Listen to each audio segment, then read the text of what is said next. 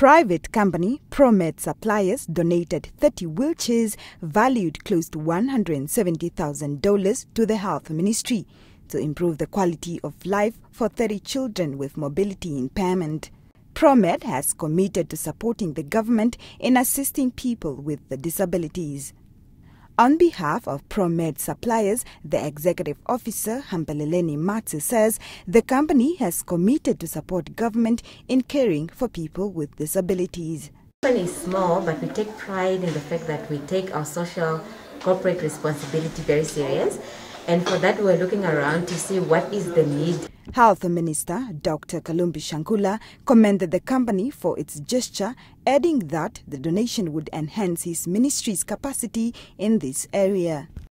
The Division of Disability Prevention and Rehabilitation in the Directorate of Primary Health Care and at hospital level consists of rehabilitation professionals such as physiotherapists, occupational therapists, orthopedic prosthetists, speech therapists, audiologists, psychiatrists, and medical rehabilitation workers who provide a broad range of rehabilitation services.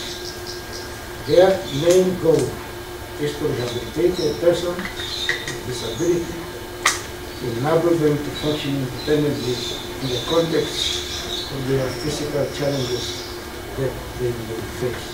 Luciang Findaka, NBC News, Windhoek.